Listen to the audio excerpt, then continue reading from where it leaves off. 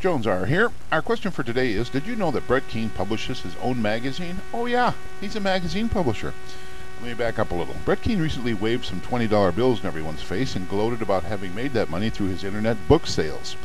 Therefore, this would be a good time to remind everyone of the way Brett Keane sells his books. It's called consumer fraud. More specifically, deceptive advertising through false endorsement. Those $20 bills, that's money he stole from people.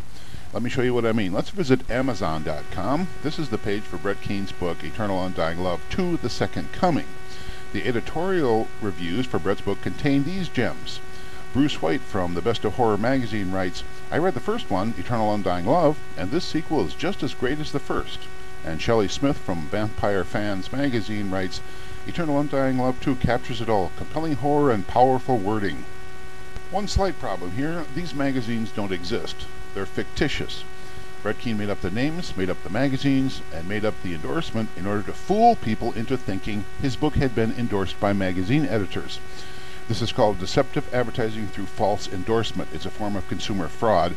It's not ethical, it's not legal, but it's the only way Brett Keane can sell his books because they suck so bad.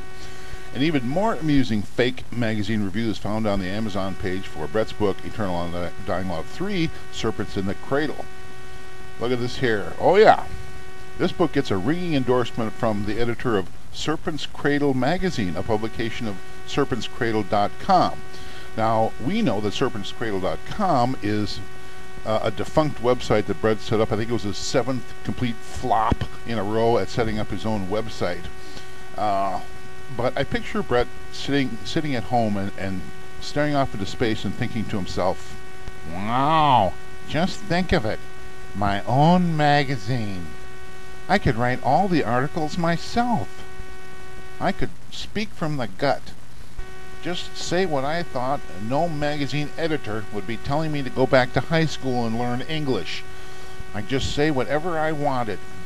Plus, I could put pictures of me in there. The whole magazine could just be about me. Brett Keane's own personal magazine. Man, this is a great idea.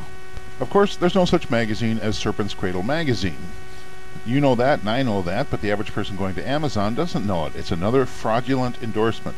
As are the rest of these. Horror.com and Pagans.com are real websites, but they never heard of Brett Keane.